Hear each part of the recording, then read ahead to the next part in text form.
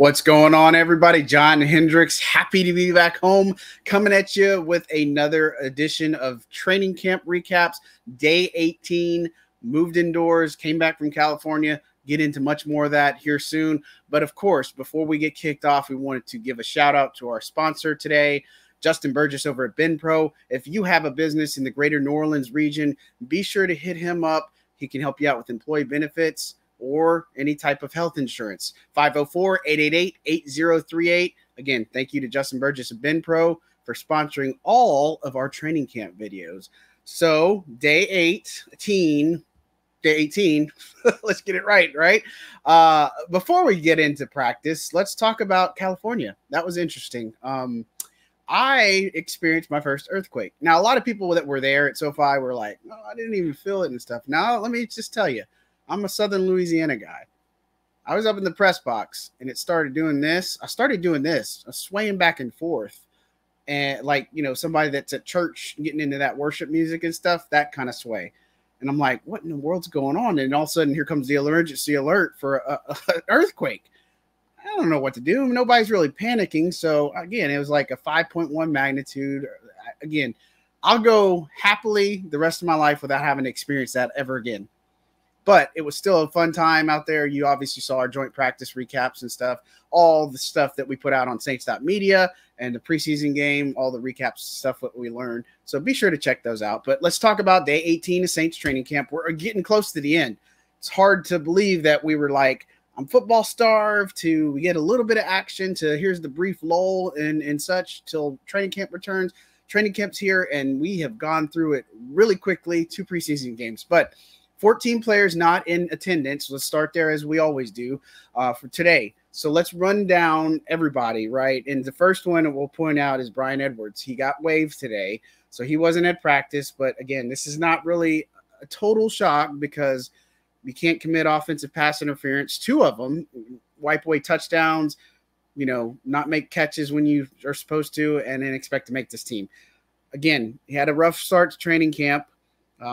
He came on within the last week and a half, I believe, but this might have just done them in. And so I think it's a tip to nod to the hat or tip of the cap to guys like Shaq Davis or Jontre Kirkland, some of the guys that are really doing what they're supposed to. A.T. Perry. I mean, this is 2 veterans that were brought in, him and James Washington, that we thought were going to actually be able to do something at some point, even make the some actually believing he'd make the final roster. That ain't happening. So good news for them. So he wasn't at camp. Let's talk about some of the others. Taysom Hill, he's been out with that oblique strain. Like we said last week, he was at Chargers joint practices on Friday, so that's a good sign, but obviously he's not expected. Tre'Quan Smith still dealing with the groin injury, and you're going to find a common theme that a lot of Saints players are dealing with groin injuries. It's kind of a weird thing. I think it's something worth asking Dennis Allen, but of course he's not like a medical guy, so I mean it's probably not going to have too much insight, but again, we haven't seen Tre'Quan Smith since day 9 of training camp. That's a long time. He's been out a good bit, and so I don't like his chances. Jesse James wasn't there. He's been out since day 12. He's also dealing with the groin. You've got Rashid Shaheed that's been out. Again, he was last week. They're going to ease him back into action. He's got a groin injury.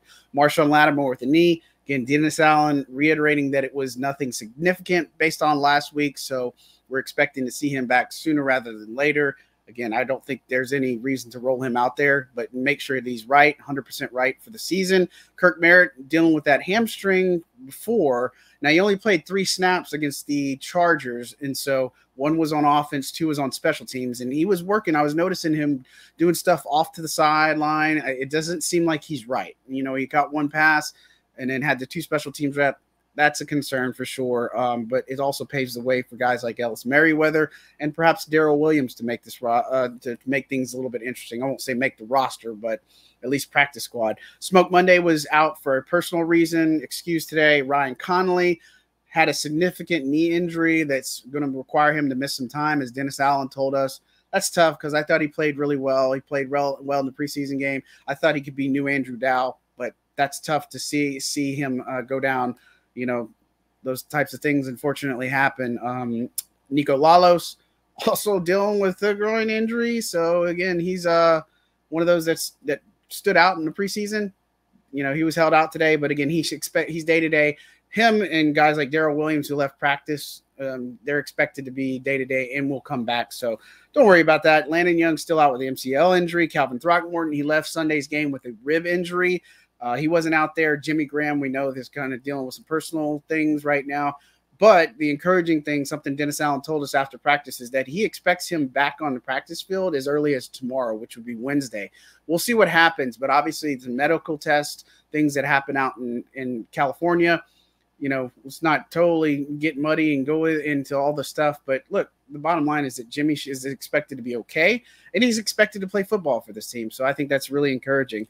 Again, we've touched on Jesse James, and then Lynn Bowden Jr. is another one just dealing with injuries. So injuries, they suck. On the good news, the good front, Demario Davis, Andres Pete, and Cesar Ruiz all were back in the mix doing team drills. Super encouraging sign. I know they were just in shells today, but that is an encouraging sign. Step forward. I think DeMario kind of hinted at that earlier today, saying back to business, but that's a good thing seeing him back in there.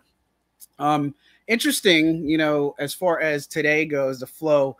So one of the things I put in my notes and recap is that, there was just a different flow. It just didn't have the spirited energy that we usually see. Now, look, this team is coming back from the West Coast. This is their first practice since they played a game on Sunday, right? And, believe me, they got in, from my understanding, 3:30 in the morning on Monday morning. So, get the day off and then come back to work.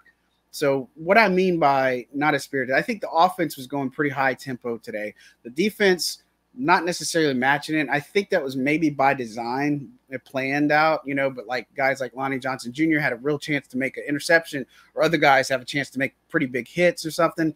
Pass breakups. I mean, there's things like that happen. So I'm not too worried about those types of stuff. But, it's just interesting. We got to see a lot of team periods. Look, I tell you what, Shaq Davis has continued to look really good. I caught up with him after his big day against the Chargers. Again, I think he's just playing with a lot of confidence. He knows the playbook, and I think that's a big deal for him. And now he's just kind of going out there. And also talked to him today because he's doing some special teams work, him and A.T. Perry.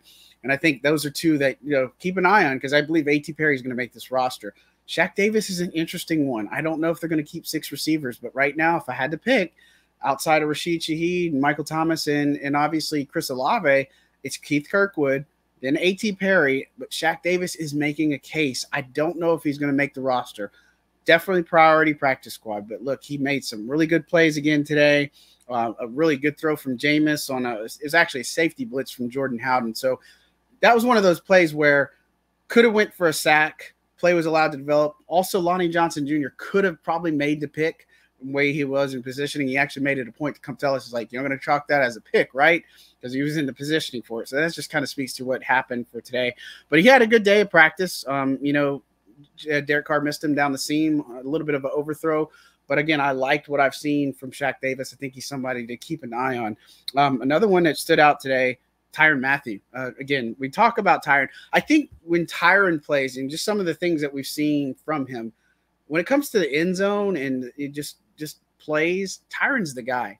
He made some the other week in practice. He made one today, breaking up a route to Juwan Johnson in the end zone. It looked like, Juwan could have had it, but Tyrann goes up, puts a hand on it, and bats it up. And that's some other players, it might have been a touchdown. So that's always good to see that. Somewhat lethargic. Another big play that didn't happen, but was almost, is in the team. We had Jameis Winston throwing a ball. It was intended for Foster Moreau. So Moreau and Zach Bond both went up for the ball.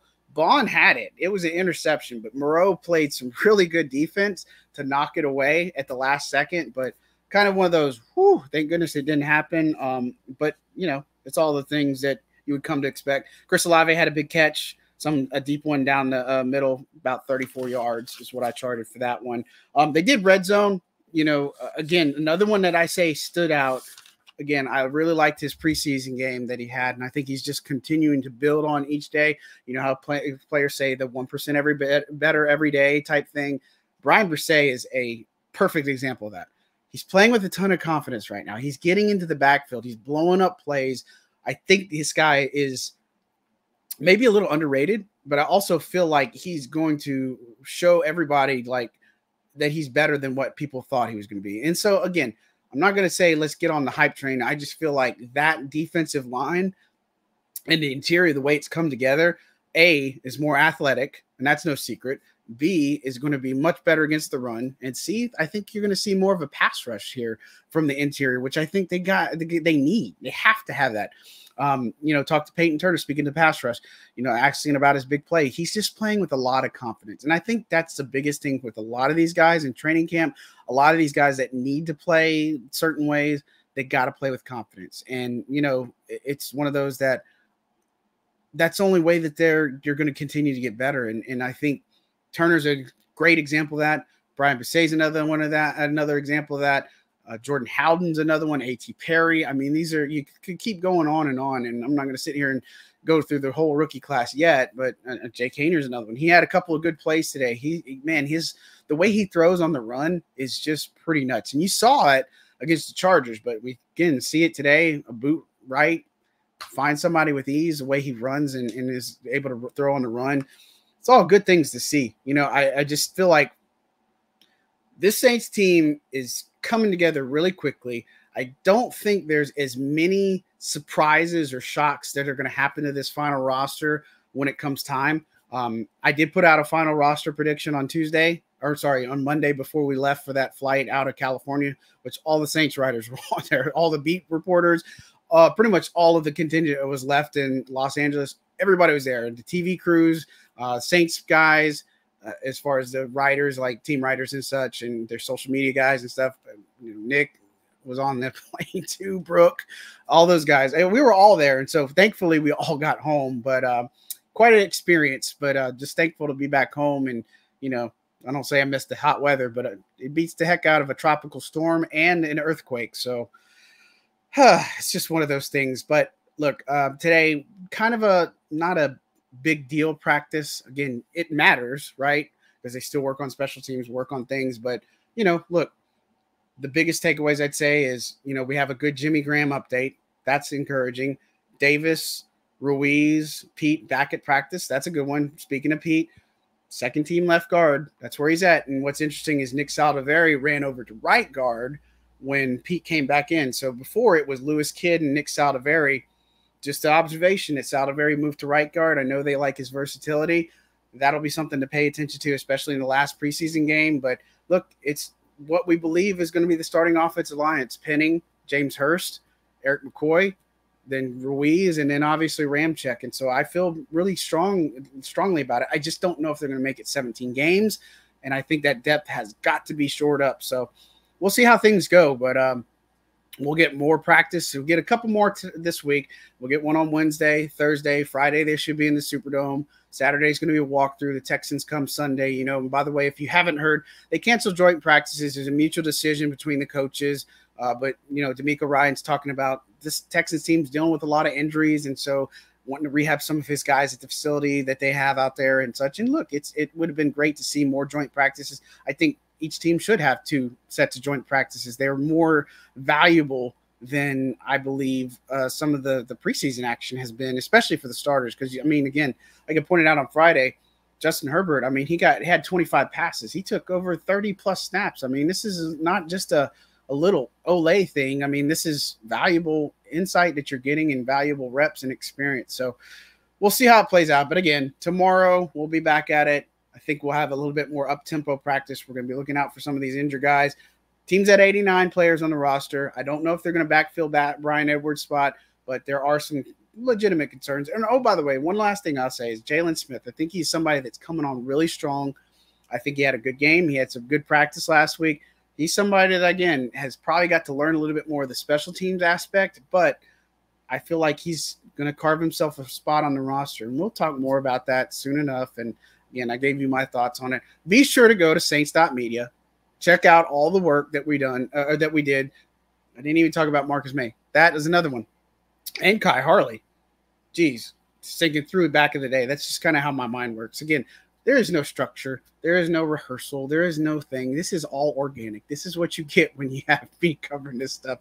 But first, let me just say, Kai Harley getting promoted to assistant general manager, man, it's great. Kai Harley is an amazing individual.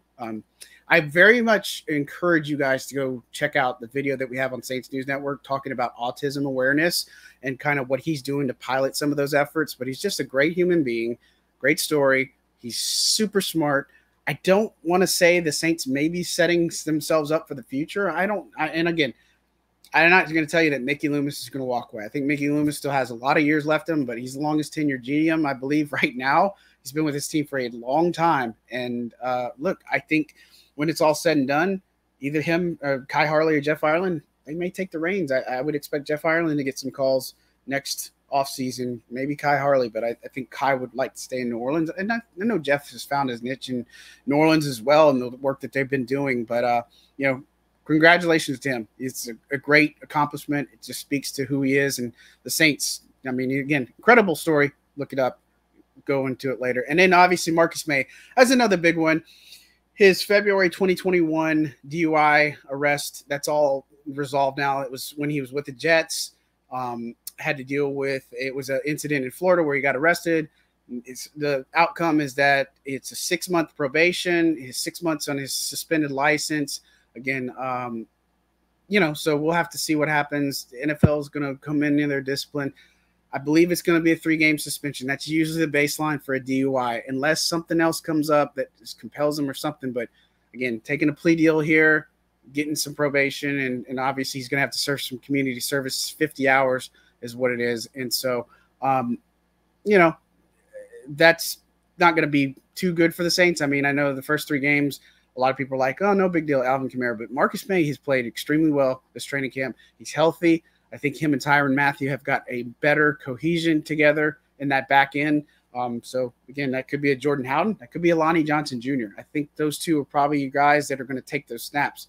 We'll see. But that's going to do it for day 18 of Saints training camp. A lot to download, a lot to take in. Again, if you need anything, give me a shout. Hit me up on all the social channels. And, guys, don't forget, if you are looking to buy tickets, be sure to go use my code on SeatGeek for your first purchase. It's the code HENDRIX. HENDRIX, just like Jimmy, not like the gin, to get $20 off of your first purchase. Great deal. Use it. The football season is coming up. It's not just football. Use it in college. Use it in hockey. Use it in basketball. All the places you can use SeatGeek. Be sure you use my code. Thanks, guys. That's going to do it. John Hendricks signing out for Saints News Network. Be good people.